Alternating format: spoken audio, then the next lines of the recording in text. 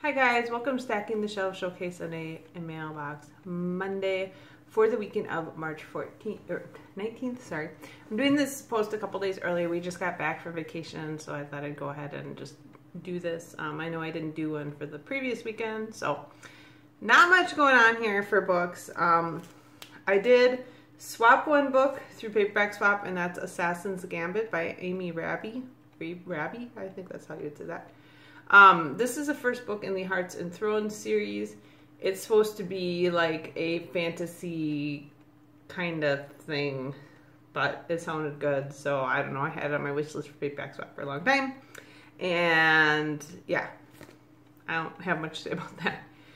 Then I got two from the library. I got Chaos Choreography, which is the fourth book, I believe, in the Encrypted series by Seanan McGuire. Actually, it's the fifth book in the Encrypted series by Seanan McGuire.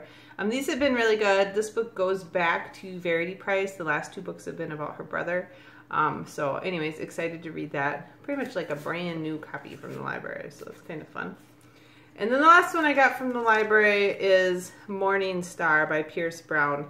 This is the third book in the Red Rising trilogy, kind of, well, very science fiction and like space opera type trilogy that has been very engaging and very good, really action-packed. So I am excited to see how everything wraps up in the final book of that trilogy.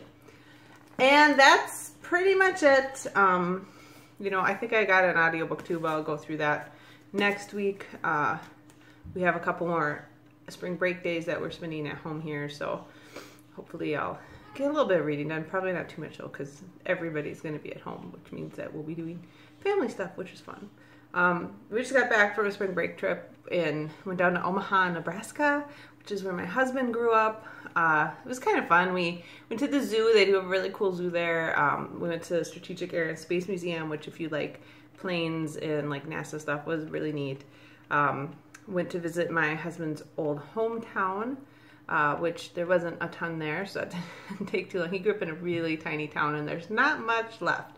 In fact, the house he grew up in is gone. So anyways, went to Lincoln, Nebraska, and saw the Cornhusker Stadium, which my son and husband were super excited about because they're a big Cornhuskers fan.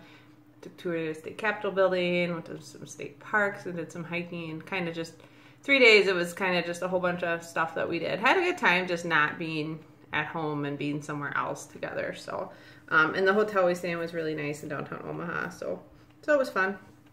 Anyways, yeah, got really warm when we were down there. It was like 75 and sunny one day. And then this morning when we woke up to drive back home, it was like 35 and not very nice. It's very windy and overcast now. It kind of stayed windy the whole drive home, which was fun, driving 6 hours like in the super windy wind. So anyways, I hope if you guys are on spring break, you're having a good time, and I hope you got some great books and got to do some reading this week, and I will talk to you next week. All right, bye.